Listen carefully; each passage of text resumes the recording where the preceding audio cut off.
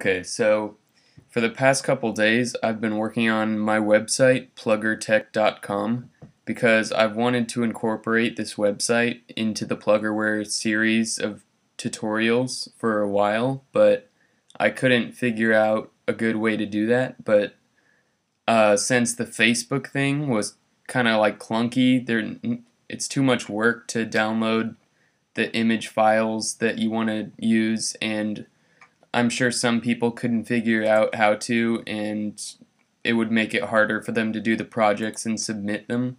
So what I'm going to do is I'm still going to be using this Facebook page, but it will only be used for displaying your guys' work in albums.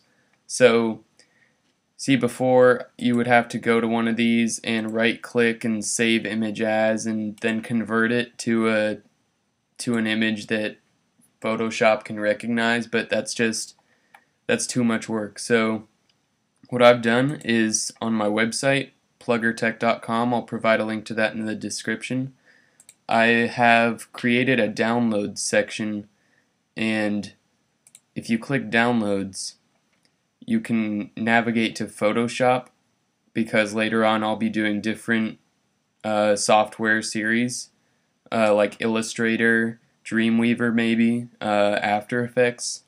But for now you can just click on Photoshop, and then I'll create more subcategories in here as we keep doing lessons, but for now I just added the basics on which we've already covered.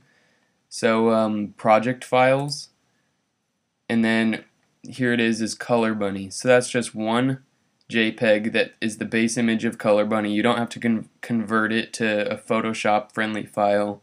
You just click on it, then go down to download, click download. It'll bring you to this page, and then you just click download again. And then it'll open up this where you can save it.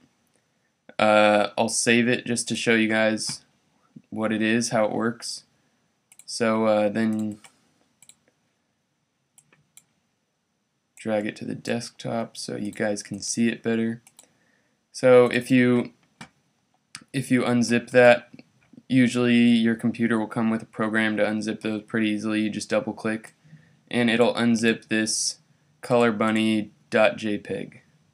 So that's the base image. You can open this with Photoshop. It'll work completely fine. Yeah, so that's just a lot easier for you guys, and as we move through these tutorials, it'll be a lot easier to download multiple files because I've packed them into groups. So let's go to Photoshop again. If you go to exercises, I've only added one right now, but it's going to be later on in the series. It's called enhancing photos. So that includes a bunch of different JPEGs in which we'll use to enhance them and make them better.